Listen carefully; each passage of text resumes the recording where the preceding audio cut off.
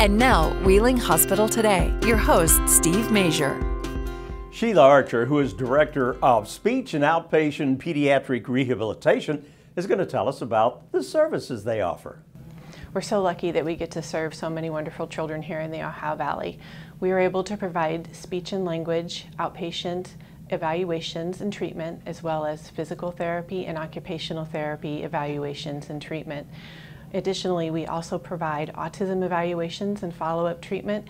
And this summer, if families are interested and would like to have additional services for summer in between school, we're able to provide that as well. All right. And you can make arrangements simply by calling the number at the bottom of the screen. For Wheeling Hospital Today, I'm Steve Major.